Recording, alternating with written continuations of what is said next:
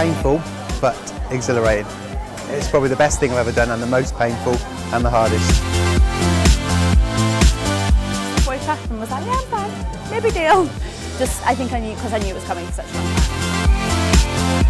You can't quit because you've got a commitment to a charity to do things to raise money for whether it's looking after animals or getting a new building done or whatever it is.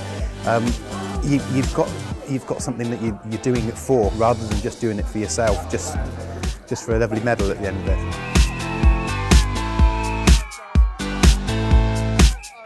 When you run with a vest such as the Blue Cross, you feel that you're here for more than just, you know, your personal glory or lack thereof, and it makes the experience so much more meaningful. My wife and I are animal lovers, and I was quite familiar with the work of Blue Cross and wanted to be involved in a charity that was represented one of our keen interests. So many amazing charities, any one that you could pick would be amazing, but I wanted to pick one that was really close to my heart and that I felt I could speak passionately about, be excited about, really get behind. And for me that's animals, that's helping pets, that's the Blue Cross.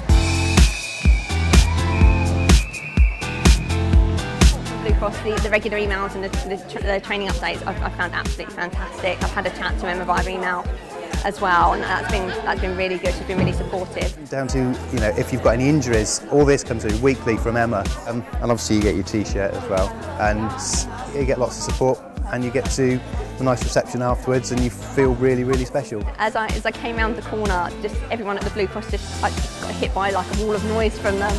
And it really lifted me up, and I was waving along, arms in the air, and it was fantastic. It was a really good moral boost.